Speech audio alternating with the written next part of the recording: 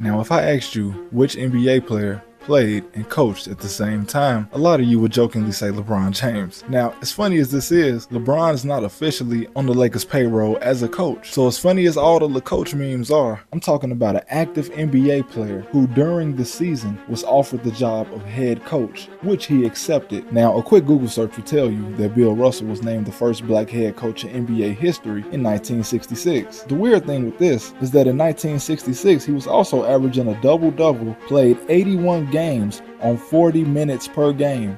Well, in 1966, legendary Boston Celtics coach Red Auerbach retired after 9 championship seasons and 11 All-Star appearances.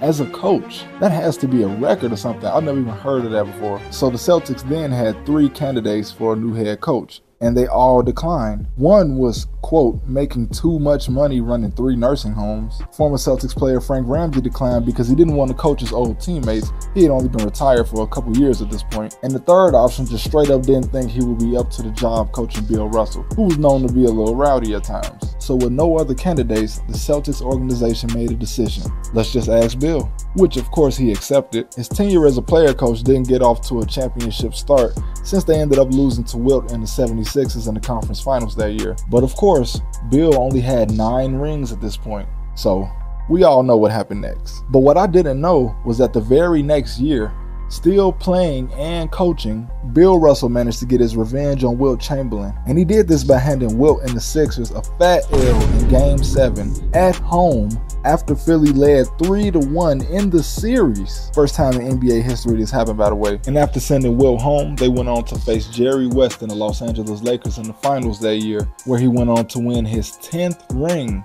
At this point, the record for the NBA coach with the most rings starts to come into question. Oh yeah, the Celtics repeated after handing Wilt that L. Now obviously, Phil Jackson should be the #1 on this list. I'm just saying, it's crazy to win 9 championships, be named the head coach of the team you're playing for, and then coach that team and play to 2 more titles. But that's enough NBA legend for today. I'll see y'all next time.